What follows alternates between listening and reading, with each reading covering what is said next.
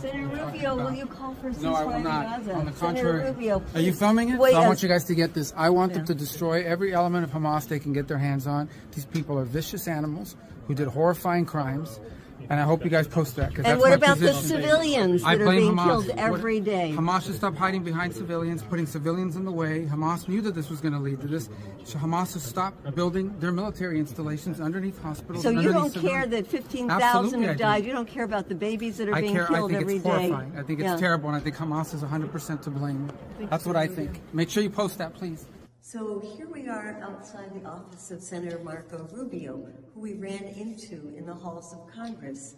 And he had called us Hamas supporters because we want to stop killing babies. So here is our response to Senator Rubio. This conflict, Senator Rubio, did not start on October 7th. It was preceded by decades of soul-crushing oppression against Palestinians that you and many other senators have refused to acknowledge.